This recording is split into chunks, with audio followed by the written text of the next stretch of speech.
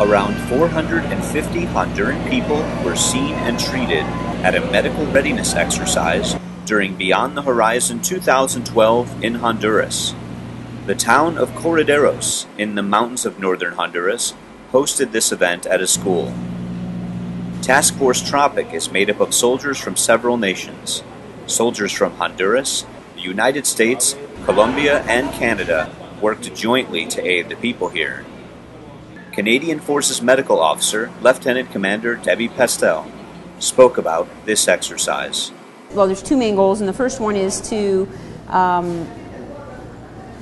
work together as nations so that if we ever had to quickly deploy together, we've already had that experience with interoperability and logistics and tactics and time and getting everybody spooled up and working together.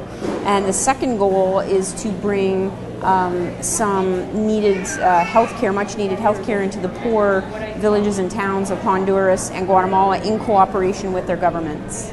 The numbers are quite staggering. We're seeing 350 to 400 patients a day, dental, medical, obstetrics and gynecology, some immunizations, preventive medicine, and it's been, the numbers and the heat I think are the biggest challenge, but I think we were prepared for what we were seeing.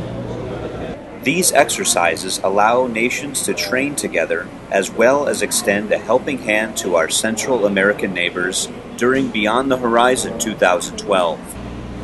Reporting from Correderos, Honduras, for U.S. Army South, I'm Staff Sergeant Christopher Robertson.